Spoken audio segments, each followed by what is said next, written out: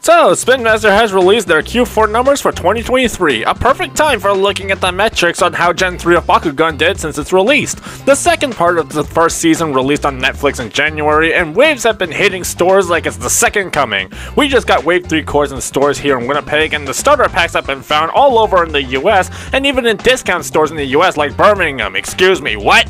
Now, if you've been following the reports through 2023, I've made videos talking about them, and yeah, Gen 3 has been seeing quite a decline ever since its release. So how did it do in Q4, especially since Gen 3 was gained momentum with the release of the show's second part of the first season? The story for the show was pretty good. Surely Christmas shoppers will not buy Gen 3, right?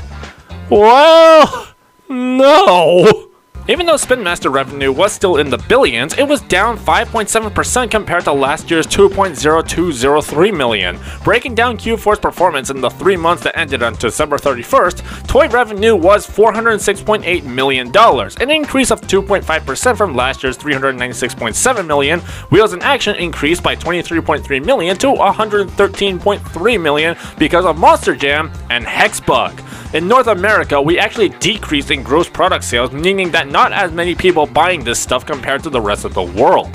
And unfortunately, no thanks to Bakugan, as they have been stagnant in North America, but in Europe and the rest of the world, Bakugan has been one of the factors driving the decline. For the whole year of 2023, unfortunately, Bakugan has been seeing the contribution to the decline as a trend. Revenue for the year of 2023 was $1540.9 million, an 11.3% decrease from last year's $1.737.6 million.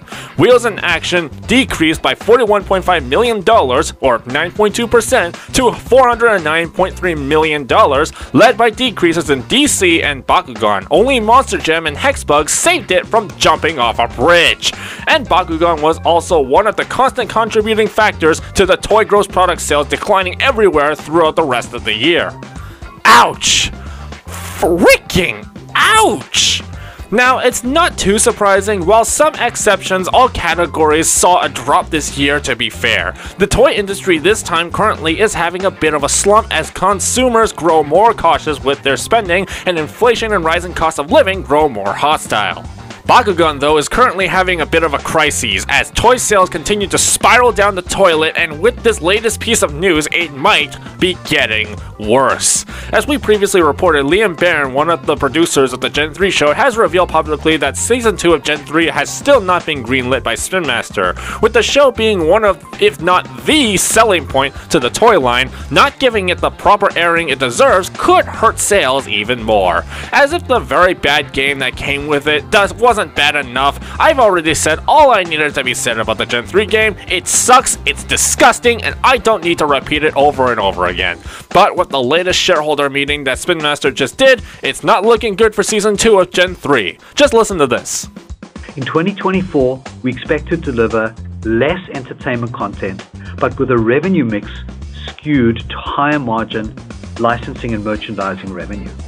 While Bakugan or any other property like Unicorn Academy wasn't explicitly mentioned, Spin Master has revealed that the plan is to cut entertainment deliveries going into 2024, which does not bode well for Season 2 of Gen 3 since this comes right after Liam revealed the situation.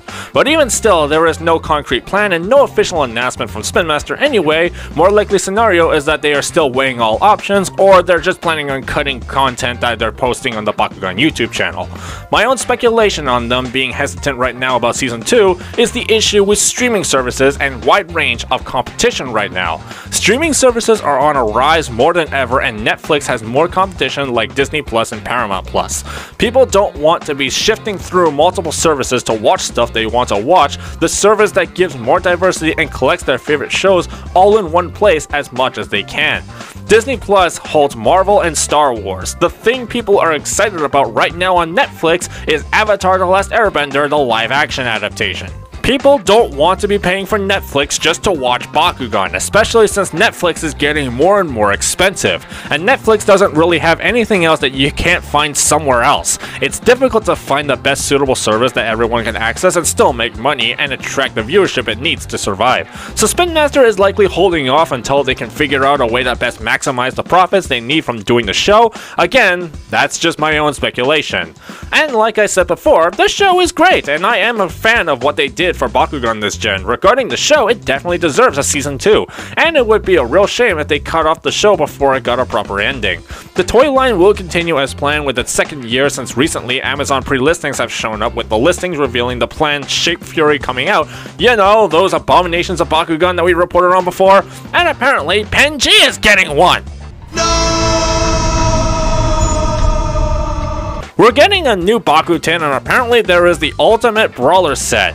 Oh, we might have our capstone for year 2.